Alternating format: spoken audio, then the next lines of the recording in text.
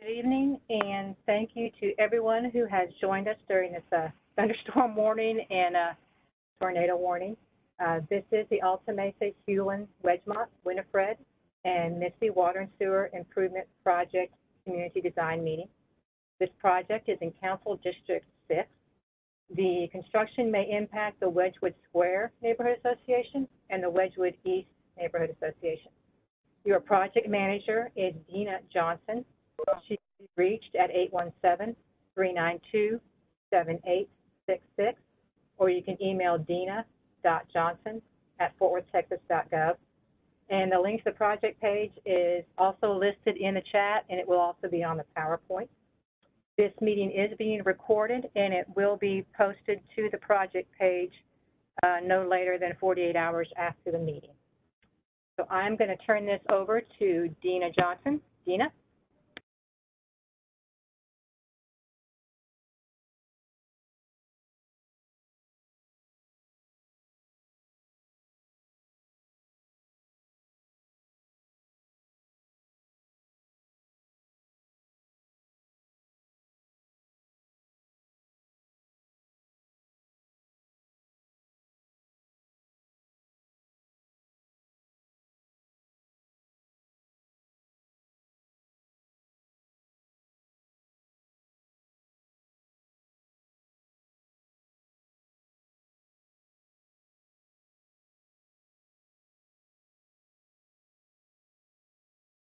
We are having technical difficulties. Hang on just a second.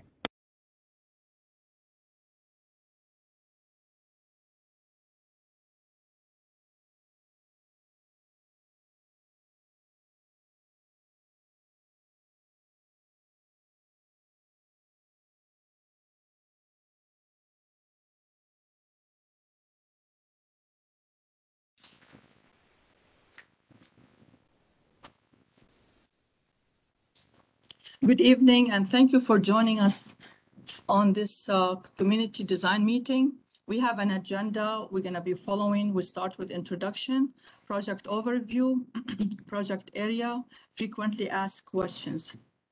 Your design project team includes myself. I'm Dina Johnson, project manager. My telephone number 817-392-7866. Email dina.johnson@fortworthtexas.gov. Engineering design consultant is RLG. Brent Lewis is the project manager. Project overview. Water and sanitary sewer mains will be replaced in an area bound by Winifred Drive to the north, McCart Avenue to the east, Sycamore School Road to the south, and South Hulen Street to the west. These improvements are in Council District 6. Construction will impact the Wedgwood Square Neighborhood Association and the Wedgwood East Neighborhood Association. Project overview. We are having to replace sewer line in Altamesa Boulevard from Vega Drive to 820 feet to the west. We have water and sewer replacement in South Hulen Street from Wheelock Drive to Wilton Drive. And we have sewer replacement in an easement east of Wedgmont Circle from 115 feet east of the Winifred Drive at Wedgmont Circle intersection, 240 feet to the east. Another sewer replacement in an easement south of Winifred Drive from 150 feet east of the Wedgmont Circle at the Winifred intersection, 240 feet east. Another sewer replacement in the easement between 7021 South Misty Meadow Drive and 7025 South Misty Drive from Misty Meadow Drive to 150 feet east. Questions normally asked: why are you doing this project? Fort Worth prioritized water and sewer line replacements based on available data, which includes the water main break history, leak history, CCTV closed circuit TV inspection. This is where we install a camera into the pipe to tell us the condition of the pipe, edge of the line, line material, and whether there are lead service or cast iron water service lines. In this instant, the project was created because of the water cast iron pipe initiative the city of Fort Worth is implementing to reduce the amount of water main breaks, as well as the condition and age of the sanitary sewer lines in the area. Will you need access to our property? This construction is in the public right-of-way and or in utility easements. If Fort Worth Water needs access to your property, we will contact you prior to the start of construction. Will our sewer service be disrupted? Sanitary sewer service will not be interrupted. New sewer clean-outs will be installed at the property line. The sewer clean-out provides crews easy access if a backup or blockage occurs. The sewer line from the clean-out to the house is the owner's responsibility to maintain. Will our water be turned off? Water will be turned off for 15 to 30 minutes when service is transferred from the existing line to a temporary water line and when the service is transferred from the temporary to the new line. These switchovers are done during the day. The contractor will knock on the door and let customers know when the water will be turned off. The transfer typically takes about 30 minutes per house or business. How does the temporary line impact my home and water bill? The temporary water line ensures that you are not without water during construction. In the summer months, the continuous flow keeps the water from becoming stagnant in the above-ground line. The bill for your water usage while you are on the temporary line during the warmer months is based on the average of the previous month's usage. During the winter months, water must be continually flowing through the temporary line to keep the line from freezing. Customers should also keep their faucets dripping. If you see water running down the street, don't turn it off. Before we can connect your services to the new water line, the inspector has to take water samples. We call that flushing the line. The water flow from flushing the line will be continuous until the inspector gets the samples for the day. You will be connected to the new water main after 2 consecutive samples pass the bacteriological test. When it's time to sample the water flowing through the new water main, the contractor will place traffic cones around the valve to prevent anyone from parking over the valve. Don't move the cones, don't park over the cones, and don't turn off the water valve. What part of the sewer line are customers responsible for? The city side of the line starts at the main in the street and goes to the customer's sewer clean out. The customer side of the service line goes from the sewer clean out to the house and include the plumbing inside the house. Are we getting a new curb, gutter, and sidewalks? Existing curb, gutter, sidewalks, and driveways will not be replaced except in certain circumstances, which includes those that are damaged by the contractor during construction. The contractor may need to remove and replace some curb and gutter and sidewalks to restore services. The contractor will also remove and replace driveway approaches that currently have water meters located in the approach that must be relocated. What happens if my property is damaged? The contractor will take pictures and video of the property before breaking ground. We also encourage property owners to take pictures and video of their property before construction commences. Damage resulting from the contractor's activity during construction is responsibility of the contractor. Will the water and sewer construction affect my irrigation? The contractor has to cap irrigation lines before construction starts. The contractor will ask property owners to turn on their irrigation systems so the sprinkler heads can be located and flagged. The contractor will replace capped or damaged irrigation system. Are there restrictions on when we can water our lawns? Yes, requirements include no watering by irrigation systems or sprinklers between 10 a.m. and 6 p.m. Watering by handheld hose, a drip irrigation or soaker hose is allowed at any time. Twice a week, irrigation system or sprinkler schedule with assigned days for all water customers. The schedule is like on Monday, no watering allowed. On Tuesday and Friday, non-residential sites such as apartment, businesses, parks, and common areas. On Wednesday and Saturday, residential addresses ending with even numbers. On Thursday and Sunday, residential addresses ending with odd numbers. Will there be lane closure during construction? Expect lane closure when the contractor is installing the water and sewer lines. Signs will be posted to alert motorists. The hour of construction are 7 a.m. to 6 p.m., Monday through Friday, and if requested by the contractor, 9 a.m. to 4 or 5 p.m. on Saturdays. Will the city's trash truck be able to pick up my trash and recycling during construction? If your side of the street is closed on your scheduled trash collection day, the contractor will take your trash and recycling carts to the opposite side of the street so the trash collection vehicle can pick it up. Timeline. This is a design meeting.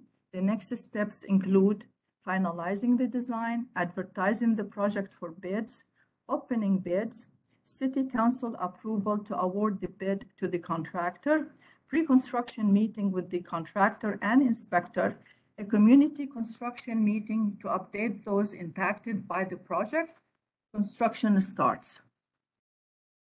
Where can I get more information? Progress will be updated on the City of Fort Worth website, the link below, and you can also go to www.fortworthtexas.gov and put the project number 102785-2 in the search bar on the home page. The link to this meeting video, the project map, and the project summary frequently asked questions will be linked to this project page. Contact. Again, I'm Dina Johnson, project manager. My telephone number 817-392-7866. My email address is dina.johnson@fortworthtexas.gov. How do I report an emergency or non-emergency? For emergencies, water main breaks, sewer backups, 24-hour a day. This number 817-392-4477. Select option 1. For non-emergencies, you can call the water call center from 7 a.m. to 7 p.m. Monday through Friday. The phone number 817-392-4477, closed city holidays. Download the Fort Worth FW app from the App Store or Google Play.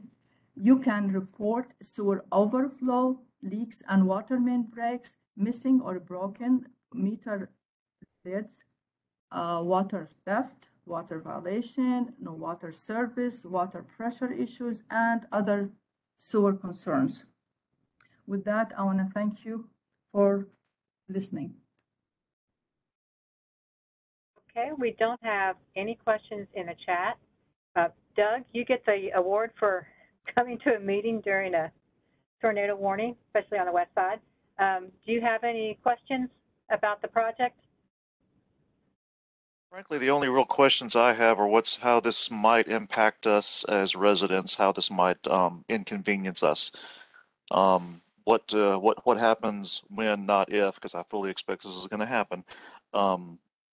We can't get into our driveways. There's there's a truck in front of my driveway or a trench in front of my driveway that I can't get to my house at a convenient time.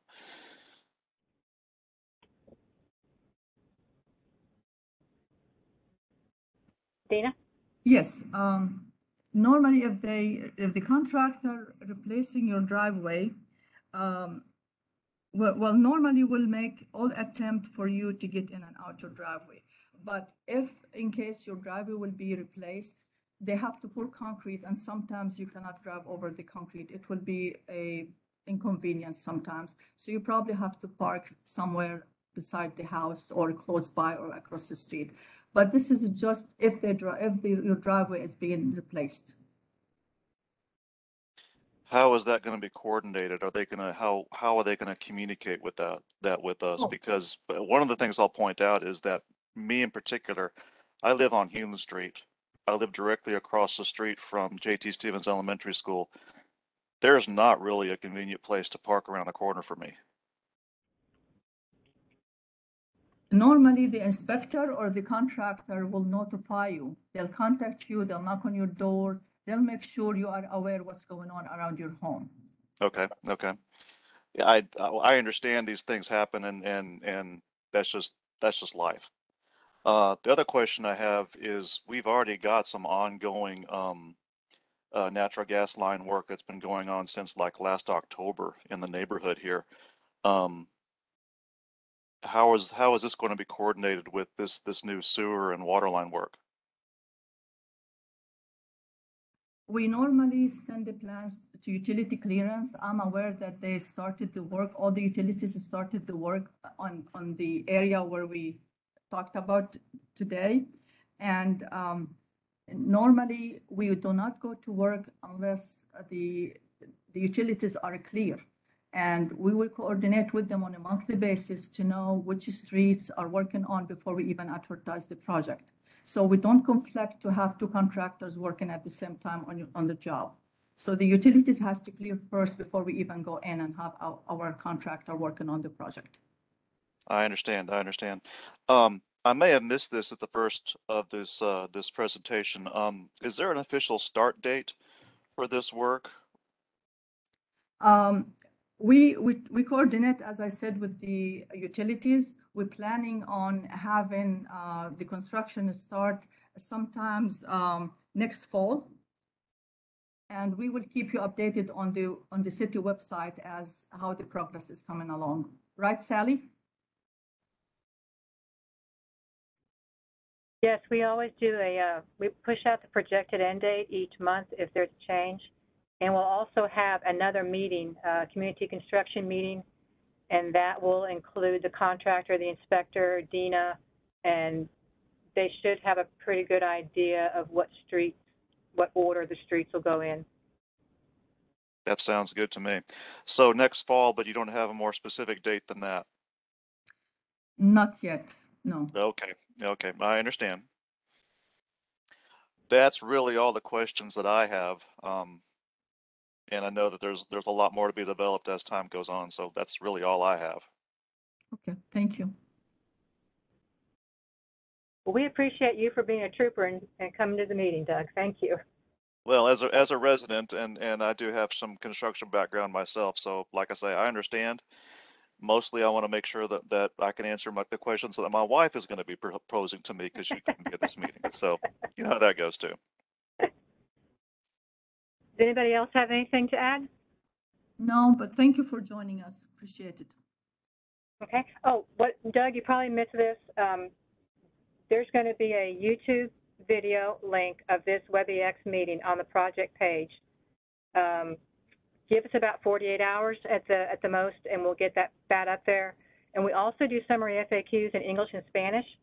It's probably going to be second week in April before I can get the Spanish translation because my translator is out with surgery. But we will have the English version on that same project page. Very good. Okay. Well, thank you, everybody, for coming. Thank you.